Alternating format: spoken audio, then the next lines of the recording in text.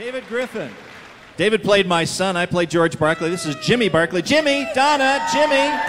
Come on up here, Jimmy. Hi, Dad.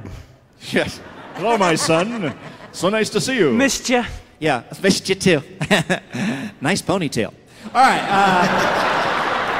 Yeah, actually, David, we started. Didn't you go to? You went to the school there, didn't you? Where we got you at the? Through Arise. Yeah, through Arise Academy. Christian arts community theater for kids. And David came over and read for us, and one of the few kids that just right out of the gate came off great. He was a lot of fun, read fast, had a great fun voice, and one of the fun episodes is when his voice changed, if any of you have ever heard that episode. It's a lot funnier now. Yes. Yeah. Yes. Unfortunately, some of our actors' voices never did change, but his did. So what was, just give us a little snapshot. What was it like growing up with the show, the impact it had? I was fortunate and I was blessed enough that I got to do this for as long as I did. And it's something that's meant the world to me. And that I got to know every single person up here, and Hal and Walker.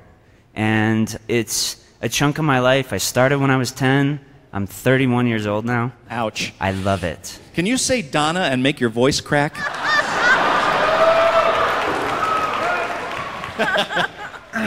Here we go. Donna! There you go. All right. David Griffin, right here.